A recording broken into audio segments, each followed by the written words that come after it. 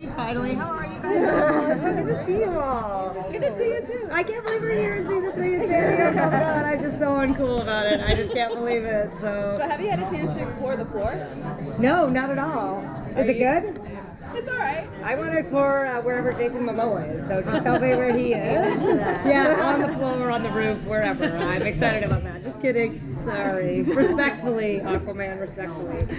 No, I haven't. I mean, we've gone to the IDW booth and done a bunch of signings, and you kind of get the energy, but Tim's really good about getting it early and going and getting everyone gifts and stuff like that. So maybe this afternoon. That's good. Yeah, okay, good. I love it. Yeah. So this season we got introduced to vampires. Sexy Eurotrash vampires, of course. What other kind I just really, yeah, exactly. I really want you to specify. No, I just no. And what kind of are you going to explore a different maybe take on or mythology that maybe we never seen before with vampires? Or sorry, what was the first part?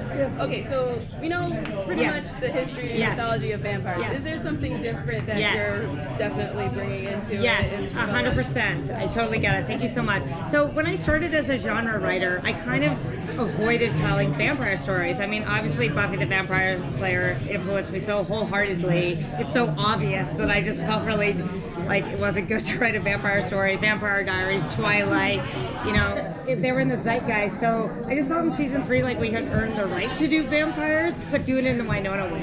What I love about the vampires in Wynonna Earp is so often our creatures or our demons are trying to disguise their supernaturalness. Do you know what I mean? They're trying to pose as humans. But I love finally we had these vampires just show up looking like Rihanna Fabulous. And they were like, we can just glamour you as if we're not going to wear our Gucci fanny packs and walk around with our stripper bust. So I kind of liked how like out and arrogant and kind of shallow they were. It just was kind of fun. I just really wanted the season 3 premiere to be fun. Like the season 2 finale was so devastating in a good way, but I also just wanted to say to the fans, like, we're back and Wynonna's back and it's going to be fun and surely nothing terrible is going to happen the rest of the season. And interview. So which relationship do you ship? Oh my God. Which one do you want to see the most? I ship Nedley Calamity Jane. I'm not even shy about it. That's my #1. I ship them all. And then I have competing ships. Like, I don't want Wynonna to have to pick someone. I love them all. I think Wynonna and Doc have such incredible chemistry. I'm a sucker for that. I think Way Hot, I wish anyone was paying attention to that. I try, and maybe someday they'll catch on.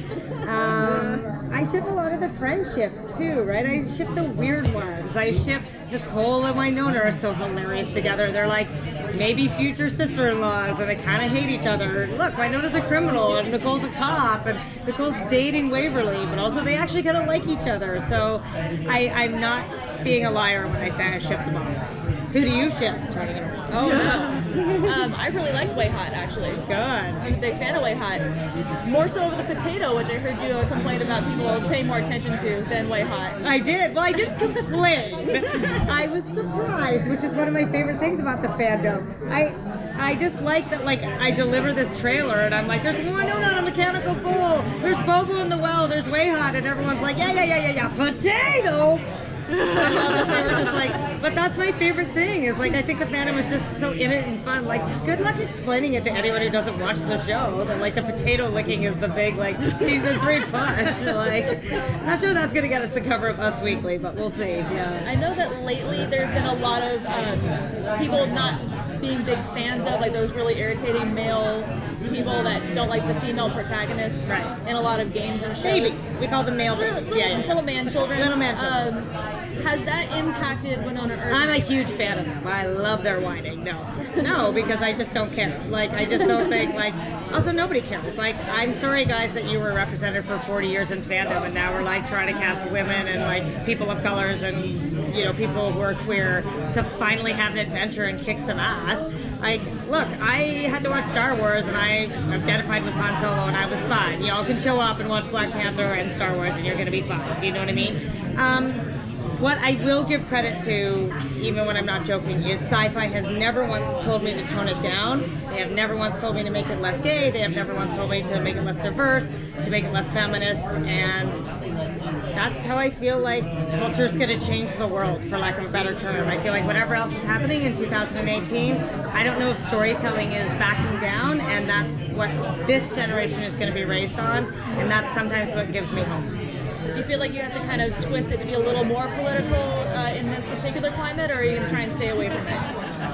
I'm never going to try to stay away from it. I just want to do it in a way that doesn't feel shoehorned in. Do you know what I mean? Like, as much as I'd like to, I probably am not going to have a revenant who looks like an orange Cheeto and is president of the United States. I just feel like that's a little obvious. Yeah, exactly. Yeah, exactly. Hi, I'm from the White House Press. Oh, I should have checked that. No, but do you know what I mean? I just think I still want it to be within the context of the show. But look, like, the whole show is that we took a Western, which is patriarchal roles. It's just like dudes running around the West, like conquering and stealing cattle and women. We made all those roles queer and people of color and women. So I feel like that's how we are political. But I still want you to have a good time. And we do really well with audiences, believe it or not, who maybe you wouldn't expect to like these type of shows. We do really well in Middle America. But like, good. That's, again, if they're enjoying themselves.